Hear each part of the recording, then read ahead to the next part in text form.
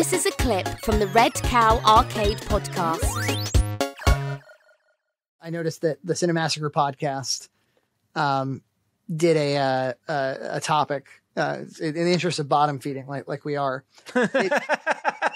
They did a topic of what's your favorite console of all time. I was thinking about it. I think I have an answer. Is it just Super Nintendo for you? I mean, I would say I have multiple. Super Nintendo, obviously, but would I've had a lot of good times I had a lot of good times with the Wii era, actually. Like a lot of good games. Like I have very fond memories of like Super Mario, new Super Mario Wii, and just I was in college at that time, so there was a lot of fun like party games at the time, and but yeah, Super Nintendo, you can't beat it. Yeah. And the DS, I love the DS. Like I played a lot of RPGs on the DS, so I'm more of an RPG guy. So there was a lot of good ones at the time. I loved all the Pokemons on the Nintendo DS. It was just such a weird console because it shouldn't have succeeded. Like it came out at the same time as the PlayStation Portable, and everyone was like, the PlayStation Portable is gonna beat this thing.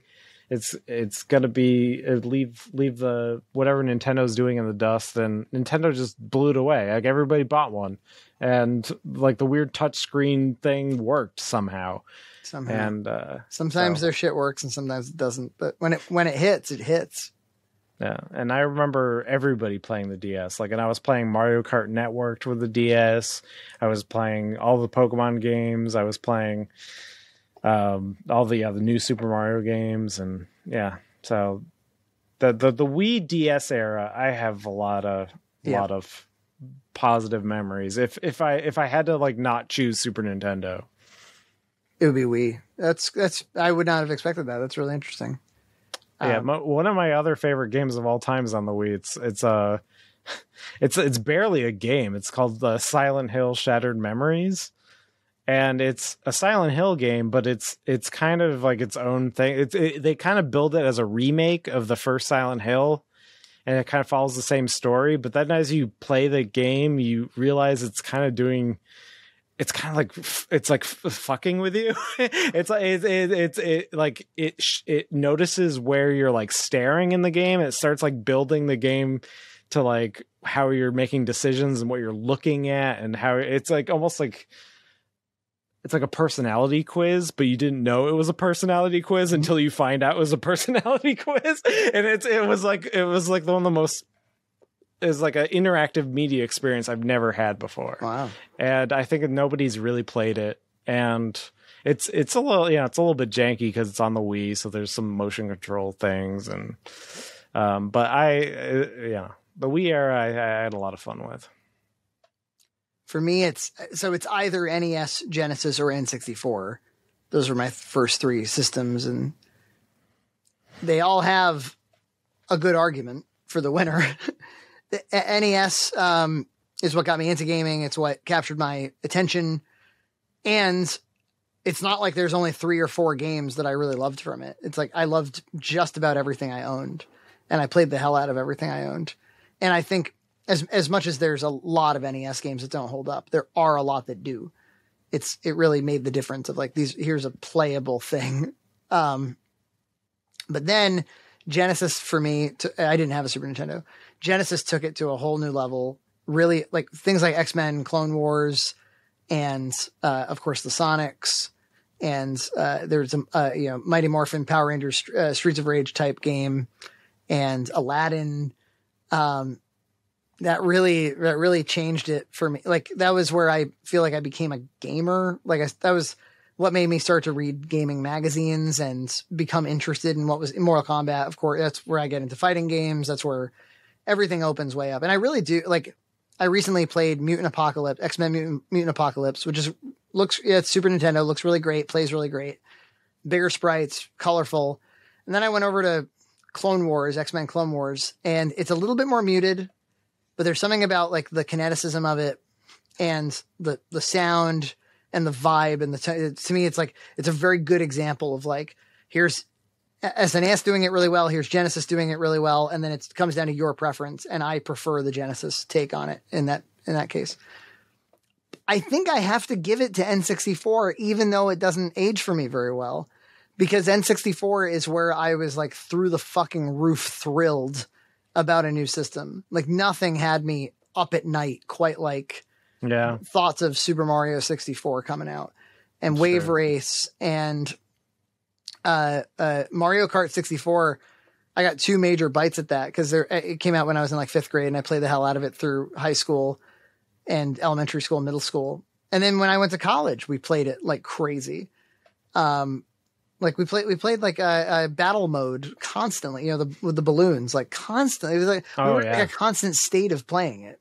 And what else with that? Ocarina of Time was probably the first time where I was really like, oh, this is what the future of video games will be. And I remember watching my friend play it and we would take turns, but mostly I was kind of like living through his fascination with it. And I remember that really like capturing my imagination.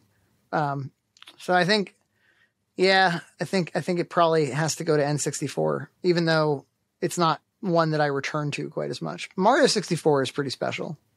Yeah.